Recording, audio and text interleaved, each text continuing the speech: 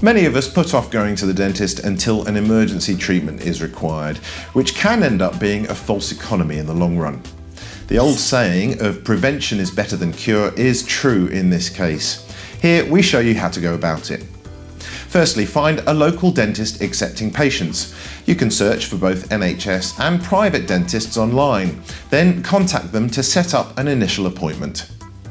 Before your first visit, find out what you should expect to pay for treatment.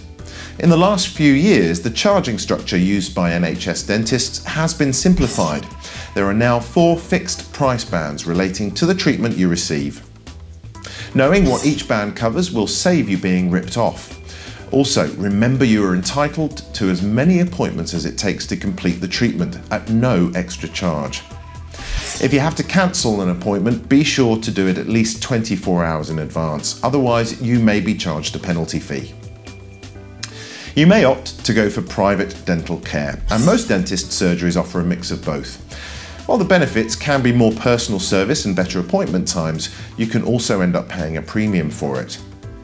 There are no nationally set fees for private practices, but you can ask the surgery for a price list to see what you can expect to pay. If a dentist recommends a course of treatment, make sure you ask them for an estimate and get it in writing too. An alternative to paying for each individual treatment is to take out a dental plan. This could work out more cost effective if you need to go to the dentist often and for more than just a quick checkup and clean. Payment plans are run by surgeries in-house or by external companies. You can also get a scheme individual to you, which means you can take it with you if you change practice. The scheme involves paying a set amount each month, which then covers you for most types of treatment. Different providers offer varying degrees of cover, so make sure you read the small print. A growing number of Brits now go abroad for large-scale dental work to try and get a better deal, but this is not a decision you should take lightly. Only deal with surgeons registered with the General Medical Council and research your trip thoroughly before you go.